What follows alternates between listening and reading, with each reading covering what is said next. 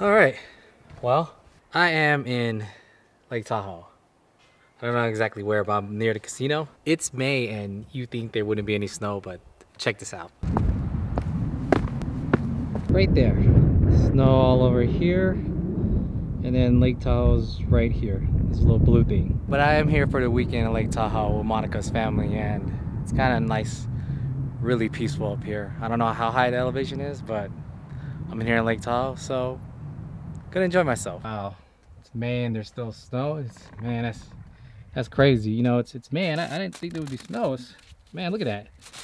Crazy. It's not even hard, but wow. Snow in May, y'all. Snow in May.